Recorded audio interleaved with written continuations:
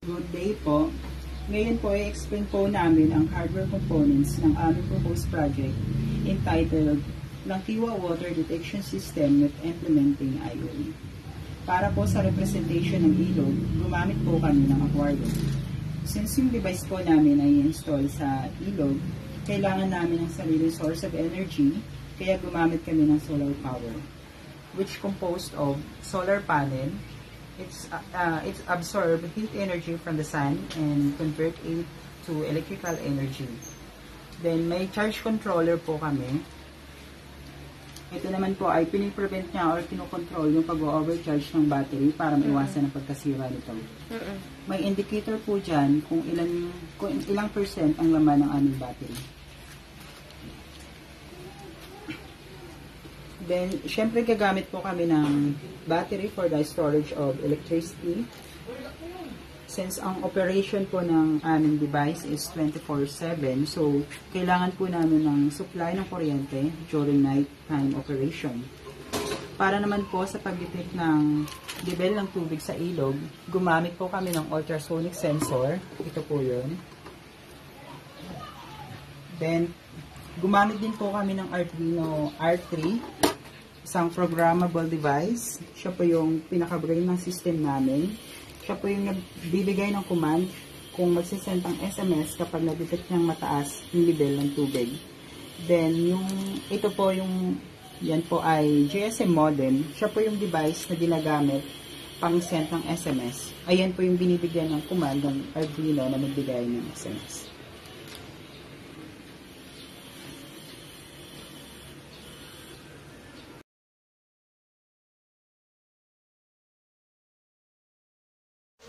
Ngayon po susubukan natin mag-simulate gamit ang kamay. Tatapat natin ito sa sensor upang mag-critical ang kanyang level.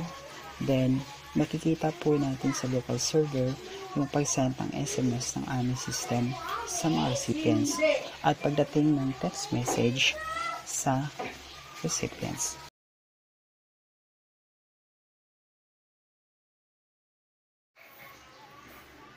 Ngayon po, susubukan natin i-access ang aming website. So, kailangan po nating gumamit ng web browser at i-type ang www.waterlevelanalyzer.com/admin/index.php then enter. So, ito po ang magiging GUI kapag tayo ay magla-login. So, i-try po natin mag-login as the admin. So, kailangan po natin ng user ID and password.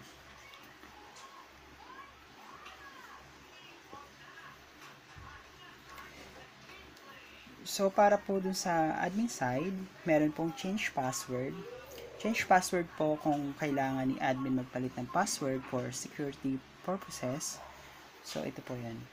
For the manage users naman po, ito po yung kapag mag-a-add ng panibagong staff si admin. So, dito po siya pupunta. Try po natin mag-add ng panibagong staff. Then, try po natin maglagay.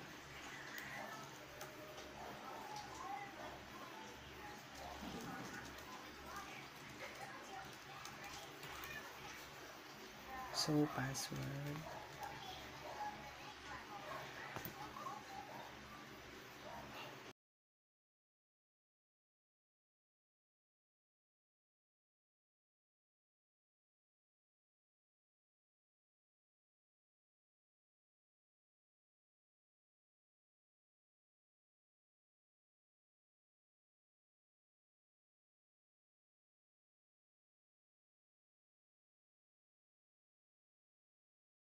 Then, try po natin i-edit or update.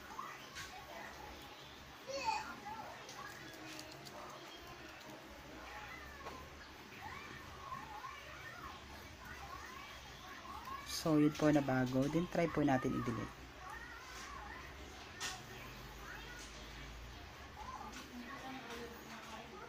So, nawala po. So, try po natin ang manage recipients.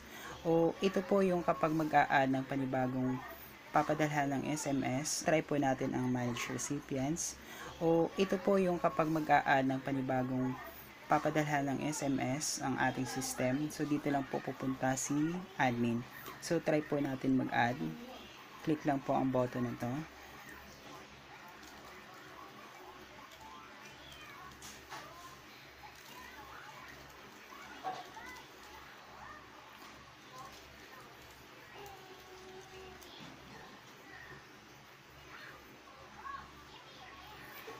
Dagdag po. So, try po natin i-edit yon or i-update.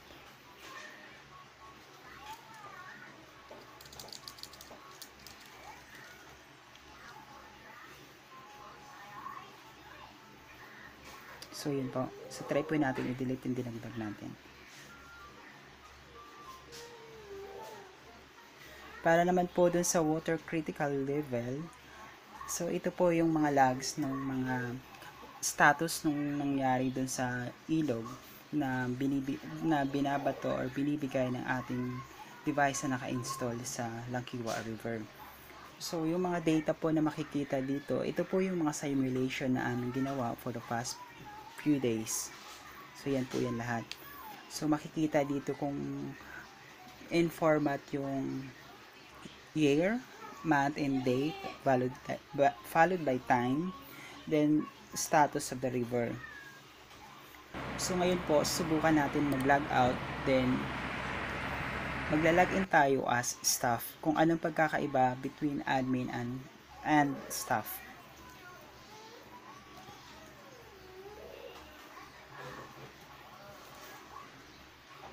So, nag-login tayo as staff. So, ang mapapansin natin na wala dito yung manage users or yung pag-a-add ng staff.